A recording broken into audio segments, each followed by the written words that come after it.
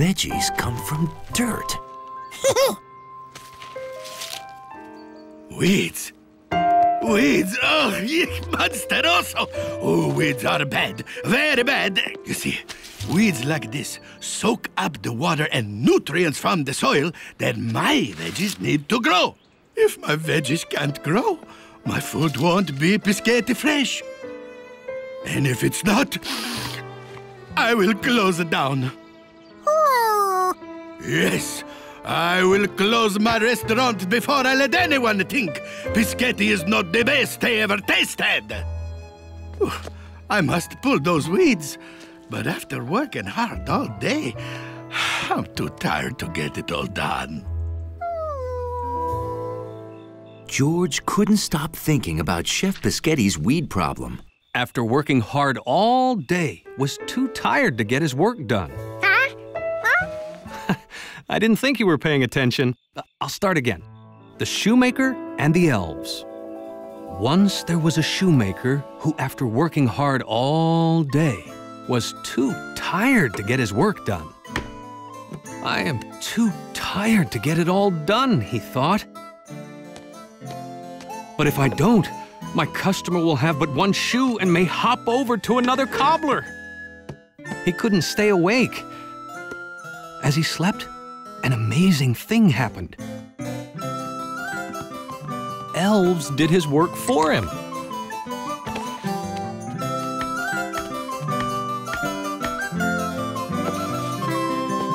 When the cobbler awoke, he didn't know how that shoe got finished. George wondered if a little monkey could be an elf for a chef.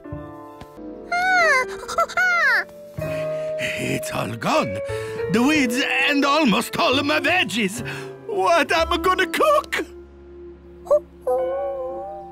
Maybe all those nasty green things George pulled weren't weeds. Luckily, they were all right downstairs in the can.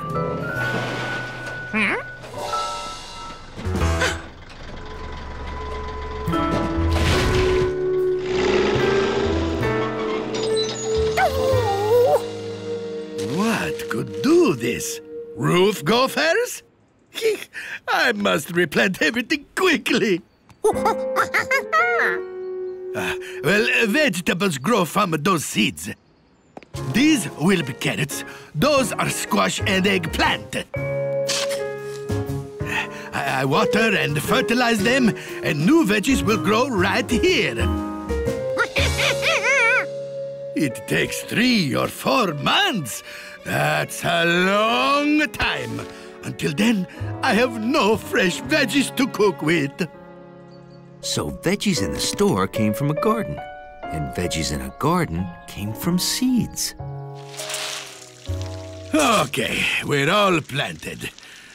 If only the seeds could magically grow overnight, my problems would be solved.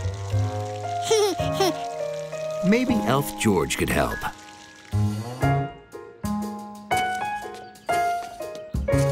He needed to count how many carrot seeds were planted. And then he had to get the same amount of carrots from his refrigerator.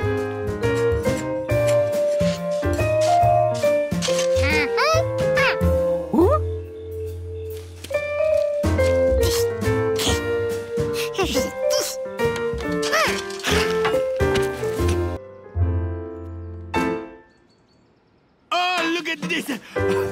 Natty, gnocchi, look! It's a miracle of carrots!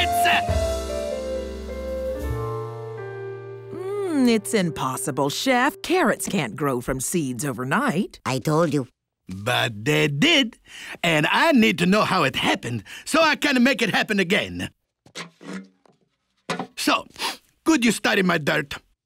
I'll give you free pizza. Okay, I'll run tests. Can I keep the carrot? No, sorry. I'm making soup.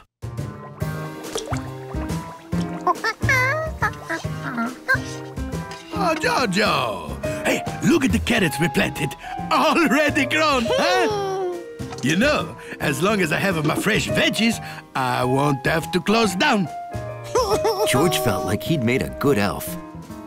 But But I wonder why the eggplants and squash did not grow.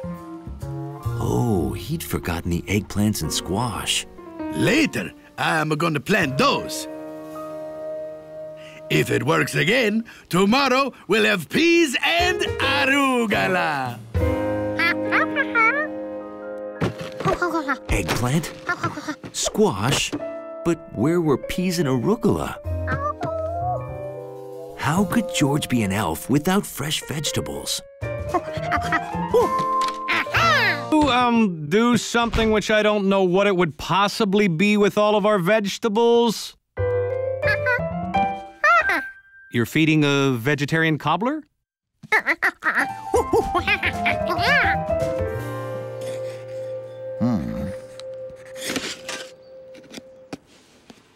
Did you plant a can of peas? They're growing in cans now?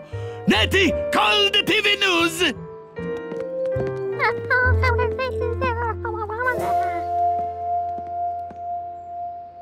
Oh, boy. Oh, hi, everybody. This would be mine. You see, George, wanted to be your elf. Oh, you did this so my garden would grow fast?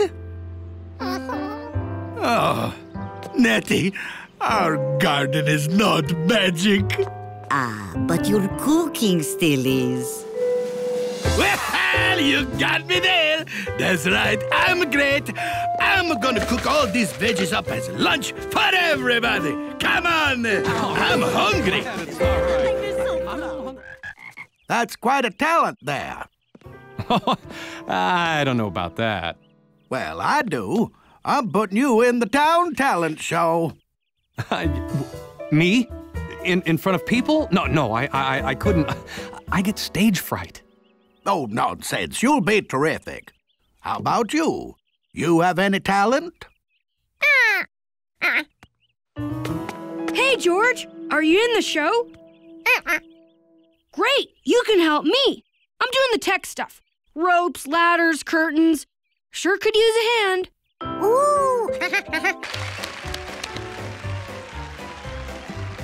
And neither George nor Bill missed a single cue. But the most difficult cue was still to come.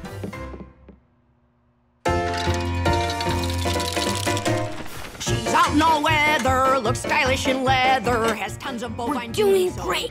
Just that one big cue left, remember? It's not her sirloin steaks, it's the milk she makes. How I love to hear 1 confetti, 2 curtain, 3 trapdoor, 4 flat, 5 curtain. Got it? What starts in her udder ends up as fresh butter, or milk or cream or yogurt if you please. Someone could trip. Everything she eats turns into lactose treats, from an ice cream sundae to a Got taco it. with cheese. George, pull trap 3C. No, 1C.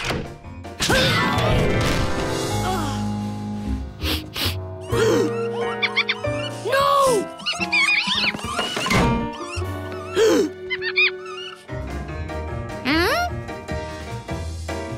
That was odd. Bill was usually so responsible.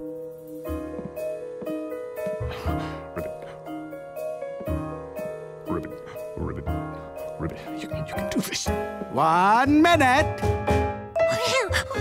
Starts in her udder, ends up as fresh butter, or milk or cream or yogurt if you please. Where could he be? Everything she eats turns Nice skunk.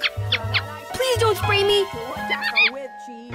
Milk and makes her happy, just see her wag her tail. 1,000 squirts, it never hurts when I fill up my pail. Okay, just breathe normally. Whoa! Neptune Snickers. Ugh. A skunk. Just don't alarm it. George knew the skunk could spray at any moment and ruin the show. But he also knew the show must go on. Don't upset the skunk. He's gonna spray. He's gonna spray. So George concentrated real hard. So whenever you hear mooing, please stop what you're doing and thank this lovely creature here and now. And counted 1, A, B, C.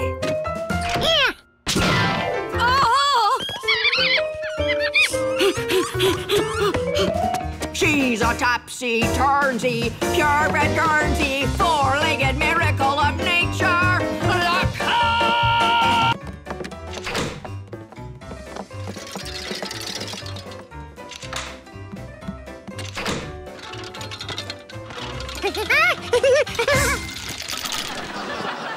Oh!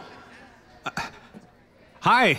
I was gonna do some frog calls for you. Here we go. Ribbit. Ribbit. Ribbit.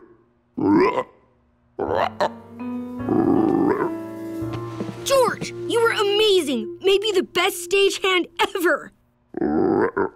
And that's about it.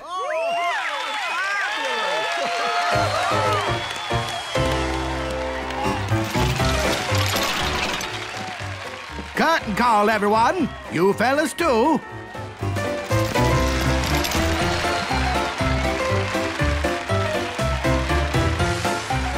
You know, with all the chaos, I didn't have time to think about being scared, so I wasn't. I must say, those were some fine frog calls. Oh, you're just being kind.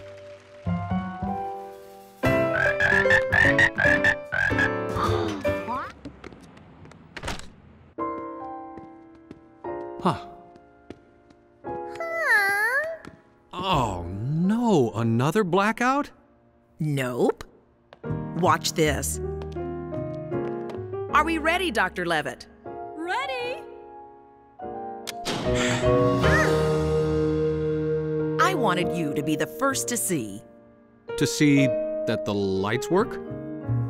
You just witnessed the first test of the solar panels I installed to power the museum. We're unveiling them at a party tonight.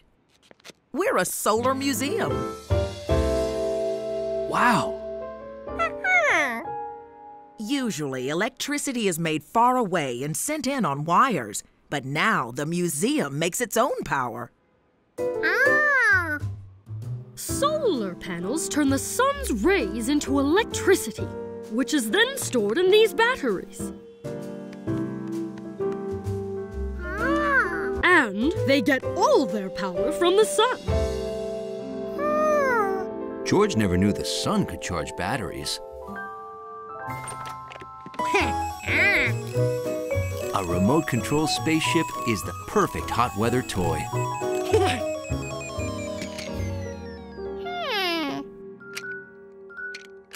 Until the batteries run out. Then he remembered how the museum batteries got power from the sun.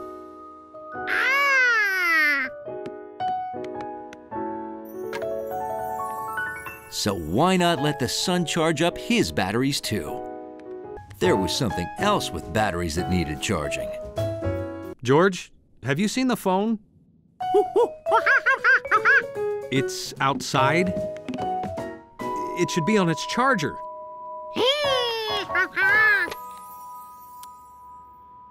Oh no, battery's still dead. You wanted the sun to charge it? Well, that's not how solar power works, George. Since the phone won't work, can you take a note to Professor Wiseman for me?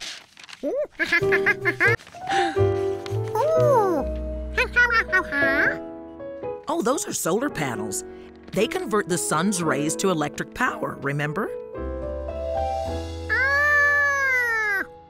George forgot about solar panels.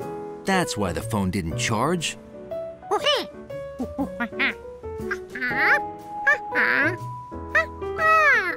Right. Batteries store the energy the solar panels create, so we have it when we want it, even at night.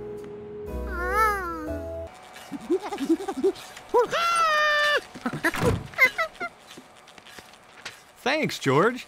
5 o'clock. If I put it in the oven right now, it'll be ready in plenty of time. Oh, another blackout. George, the oven's electric. My lasagna won't cook. I'd better warn Professor Wiseman we may be late. Or worse, lasagna-less. Where did I leave it now?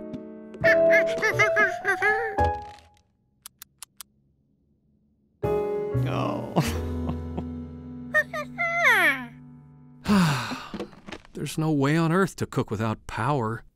George, that reflected sun is hot. That reflected sun is hot! George, you may be a genius! A pizza box keeps pizza warm, so it'll hold the heat. A hole to let the sun in. Glue on some plastic wrap to keep the heat from getting out again. And shiny aluminum foil to direct the sun's heat into the box.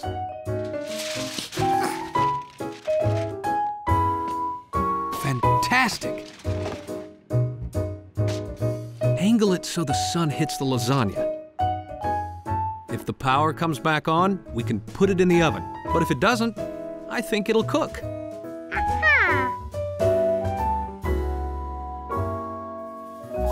Hours later, guests arrived at the museum, which was the only building in the whole city with electricity. How do you have lights and air conditioning? The whole city is without electricity. The museum is now solar-powered. Blackouts can't affect us. I'm sorry. Our power has been out all afternoon. I couldn't make dessert. I know. Poor Dr. Levitt won't have her favorite birthday things. Excuse me, Chef. Monkey finger.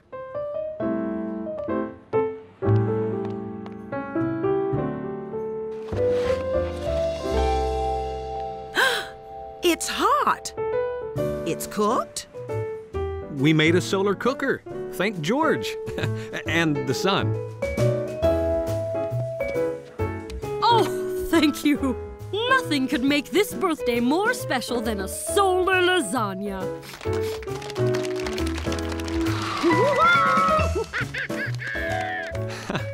That was nice of you to teach him to drive the solar car. I thought you taught him. George! George! George! Come back with that expensive piece of car! Pasta fagioli. It's gonna take hours to untangle this mess. We don't have hours. We are due down at the town hall now.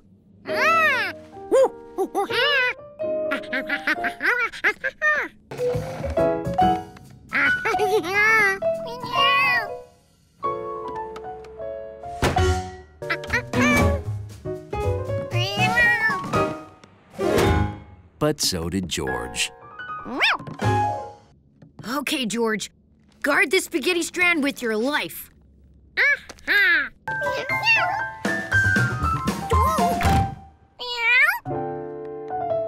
Hello, you have reached Biscetti's. Please leave a tasty message.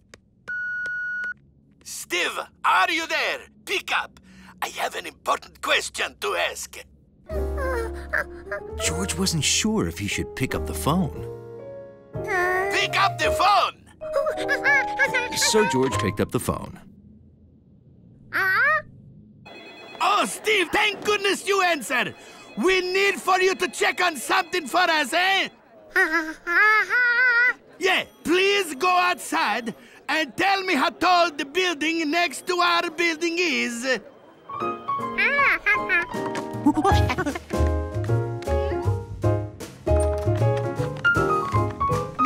Gnocchi got in. She felt very clever. For a second.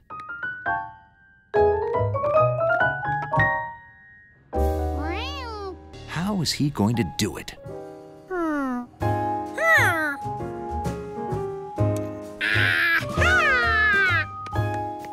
Since he knew he was 2 feet tall, maybe he could use himself as a measuring tool.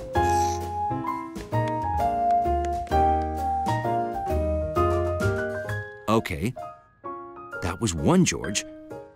But how many Georges tall was the building? If only he had something like that measuring tape. Or why not that measuring tape? Hello, Steve! Do you have an answer for me?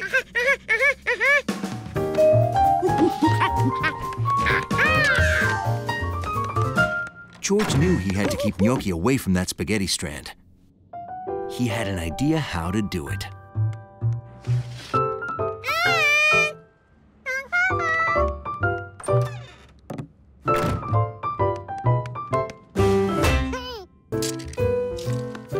This was going great. 10 feet, 15 feet, 20 feet.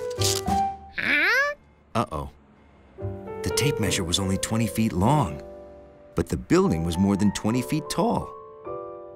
But how much more?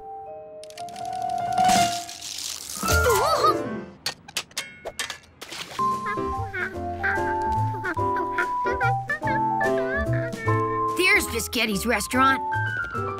And here's Chef Biscotti's strand of spaghetti. I have got to get a picture of this. George could see that the spaghetti wasn't touching the ground. When George held the strand at the top of his head, it reached the ground. That meant the building was exactly one spaghetti strand and one George tall. Love this. Stevie, why you don't come back in a minute? You're Ginny, the world record book lady. And you must be Chef Biscotti. Yes, yes. And up there on the roof, is that your monkey friend? Yes, monkey. Giorgio? Displaying your super long spaghetti strand. Here's the photograph I just took of it. Wow. Does that set a world record, Jenny? Oh, I'm afraid not. Here's the picture I took of Alfonso Dimitri displaying his strand of cooked spaghetti from the Leaning Tower of Pisa. No. Now I'm never gonna get in the world record book. You most certainly will. You have the second longest strand of cooked spaghetti. 3 stories tall. Son of the Wow, Chef Biscotti. So Gnocchi finally got to play with the spaghetti. And Chef Biscotti broke a second record. World's longest cat toy. This hard stuff was spaghetti? Didn't smell like anything. He'd seen the chef put the rest of it in the pot. It didn't smell like much. It had changed. Maybe it wasn't just donut makers. Maybe all kitchens. The great big onion looked pretty hard.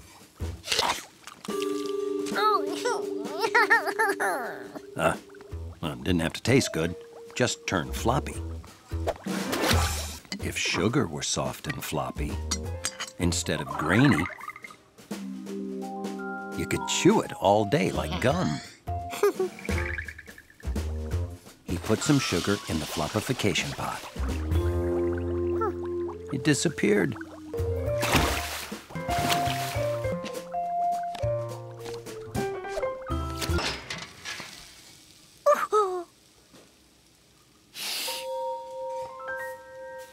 That puffy-making oven was even more amazing than the floppification pot.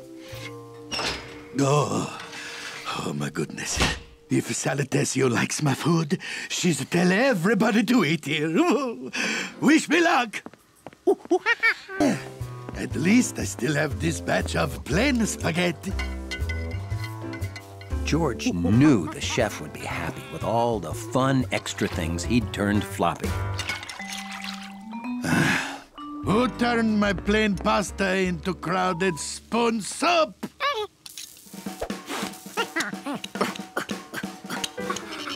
Somehow, floppification didn't work on spoons.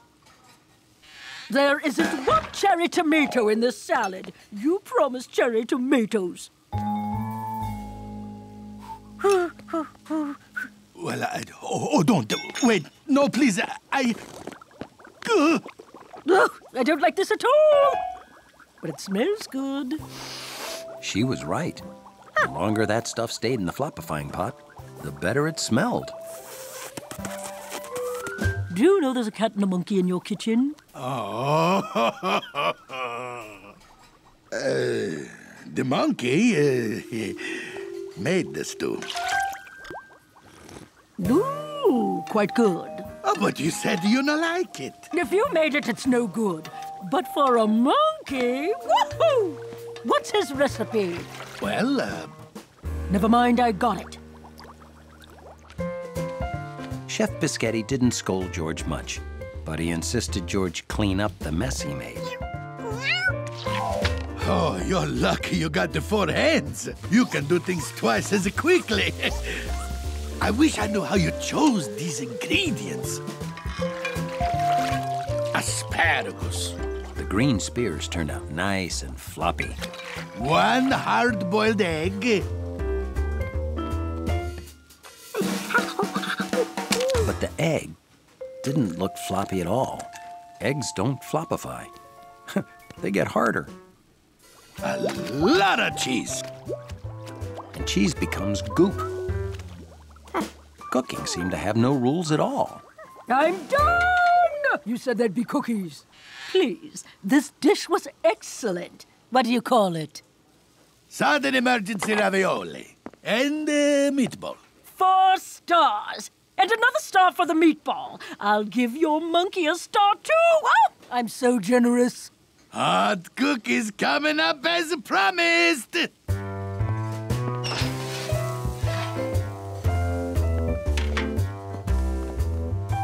How did he make that into that? Maybe kitchens aren't magic. Maybe it's cooks who are magic. Yoki, how you can lose so many balls, huh?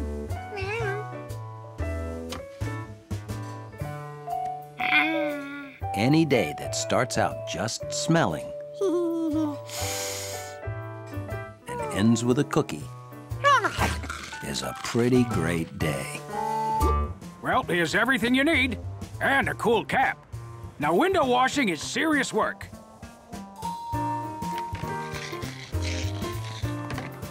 You take your work seriously. I like that in a monkey. It was hard not to look inside, but George concentrated on his work.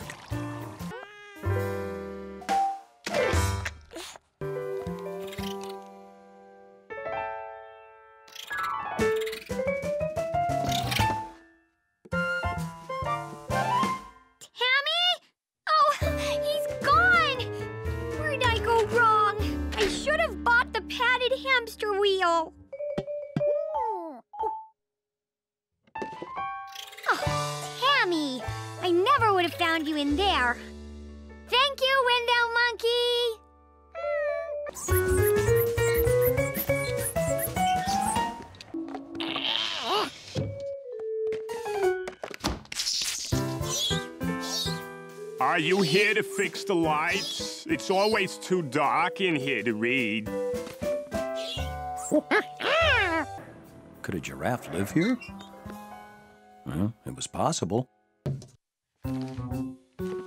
George wondered if the giraffe lived here with a friend, like the man with the yellow hat. The giraffe and the zebra weren't saying hi. Maybe they couldn't see George in the dark.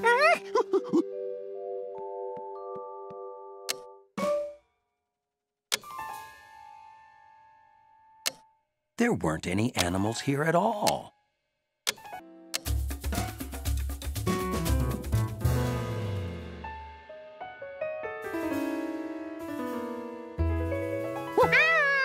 George was thrilled someone was here to see what he'd done. People didn't seem happy. Maybe they needed to see it again.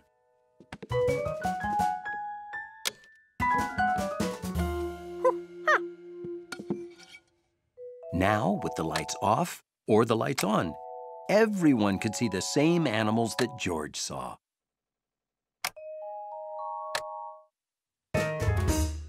did you do this? No, that monkey must have done it. George had seen people this unhappy before. They usually needed some quiet time alone.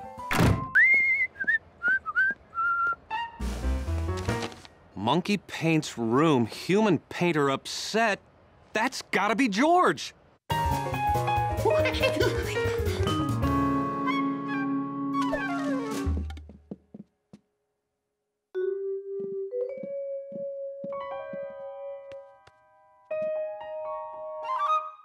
That's just a bird. George liked his bird okay, but he knew he could make a much better bunny. What? It's a bunny. I want to talk with you, George.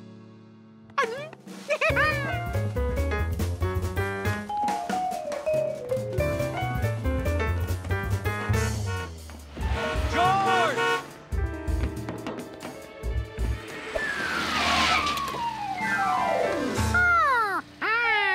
Did you paint a room, you naughty monkey? I don't know how to thank you, George. Yes, I thank him. Thank him. Thank him. You know, I would have thought that was a horsey. But whoa, it's a zebra. Only a genius or a monkey could have thought of this. I can rent it out as the Glass Palace Jungle Room. George, the Glass Palace is always half empty. But with more special rooms like this, I bet the glass is gonna be half full. Have a good day? Yes, George had a job today, and it turned out just great.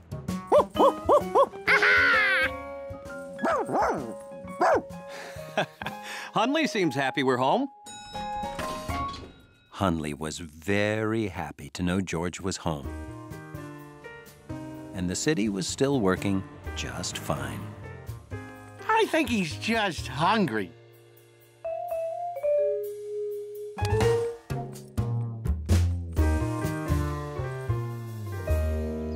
Now George realized he had to get the feeder far from the tree trunk, so Jumpy couldn't jump to it.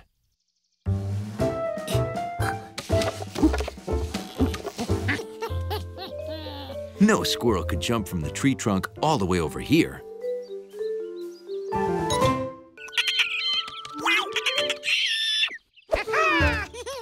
Problem solved.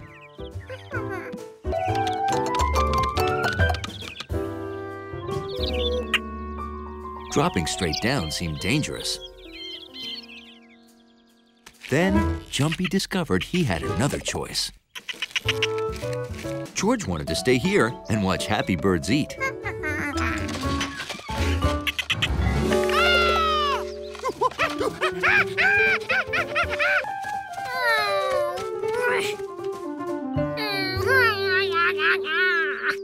Jumpy was at home in trees, so George needed to move the feeder away from trees. But where?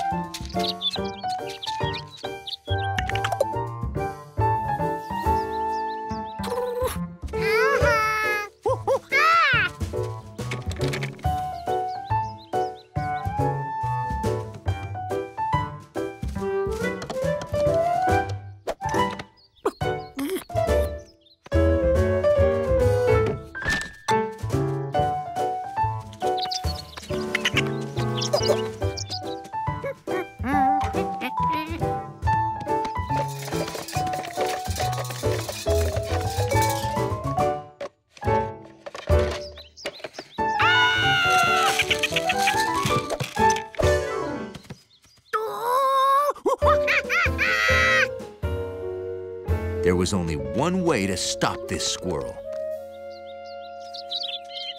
George stood guard, making sure the birds got their food. This worked.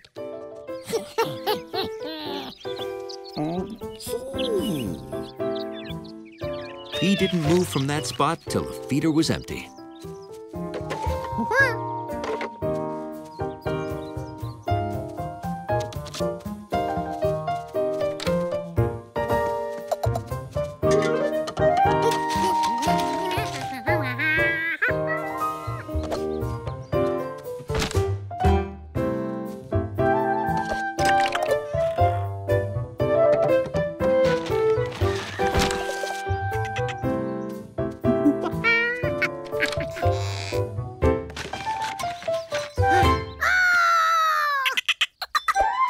No squirrel could eat this much. What was he doing with it all?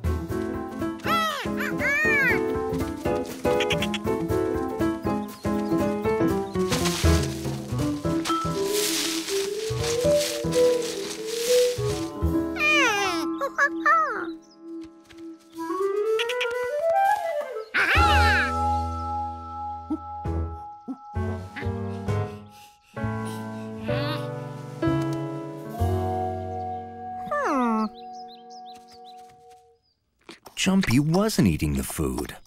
But why was he bringing it here? That's the bowl Bill always filled with squirrel food. Of course. Bill wasn't around to fill it, so Jumpy was doing it.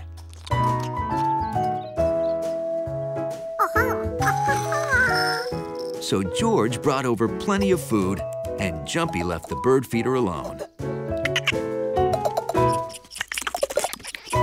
There had to be plenty of food, because Jumpy wasn't the only one dining.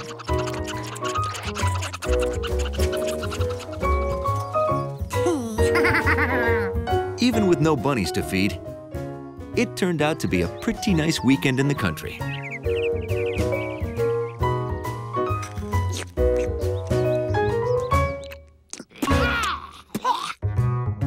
Though this food was definitely for the birds. Right outside, it was the best game of cat tries to catch a plane ever.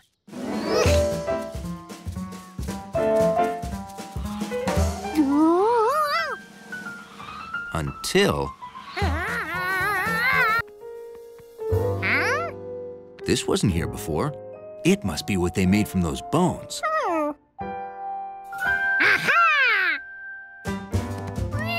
Gnocchi wanted that plane.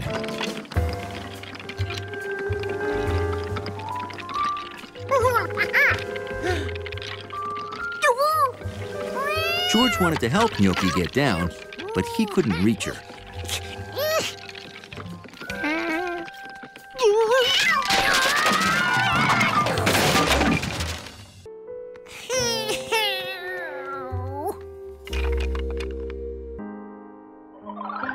Just because it came apart doesn't mean it's ruined, George.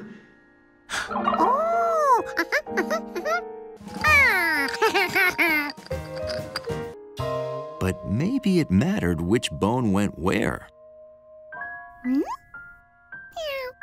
All right, let's see my skeleton. But we just ordered dessert. Dessert? Of course, this memory of mine. But I'm anxious to know how you've handled my precious bones.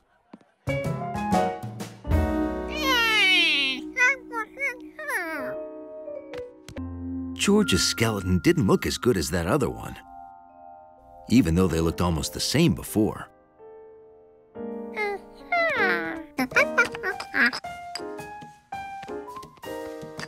If they looked the same, he could figure out where the bones belonged by using the other one as a guide. So, am I forgetting anything? Or is it now time to see how you've taken care of my baby? It's time. Oh, I'm nervous. You have nothing to be nervous about whatsoever.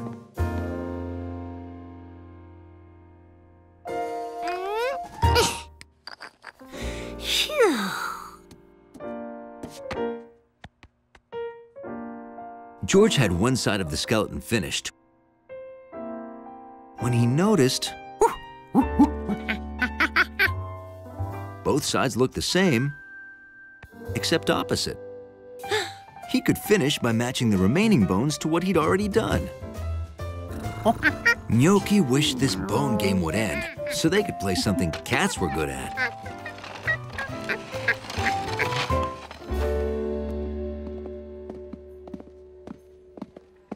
I'll admit I'm worried. No one else but I has ever handled those bones before today. Only our best people have been involved. Oh! Oh, boy. Your best people are a monkey and a cat? George! Well, this isn't the skull we put on it. It seems George was switching them. I don't know why. I do. The monkey's right. The monkey's right?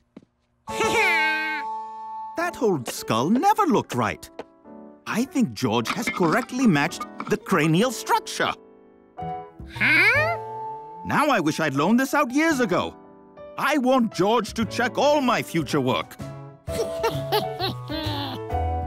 And that went on record as the first scientific discovery made by a monkey. Assisted by a cat from an Italian restaurant.